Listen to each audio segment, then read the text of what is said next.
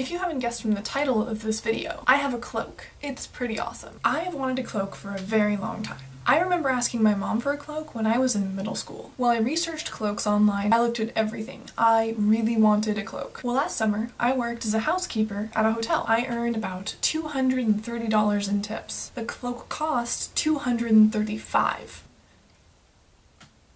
It was perfect! When I got to school for my sophomore year, I obviously couldn't wear it right away because it was too warm, so I had to wait until it got cold enough. But when it did, I wore it every day. And you can believe I got some weird stares. But there were also people that came up to me and told me how much they loved the cloak. And I loved the cloak, so I didn't care about those other people. The people who didn't like the cloak, I wasn't friends with them anyway, so it didn't matter. I heard that some people who I didn't know around campus were starting to call me Cloak Girl, which is pretty cool. I have a nickname. I never had a nickname before. I wore it for all of winter, which around these parts is a pretty long time. But after it got too warm to wear last year, I had to put it in hibernation and not wear it for a while.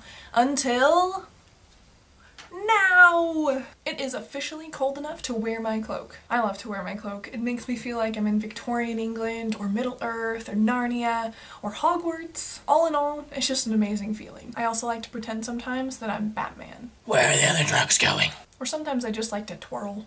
Last year the weird stares and looks were less noticeable because I was only on campus when I wore the cloak. But this year it's different because I moved off campus and I have to walk across a really busy 4-lane road. I get so many stares and double takes that I'm afraid I'm gonna cause a car accident.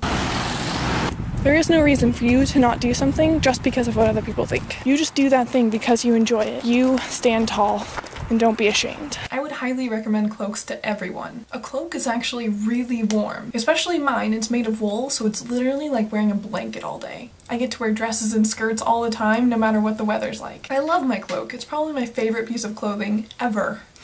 I love it. Bye. Swear to me.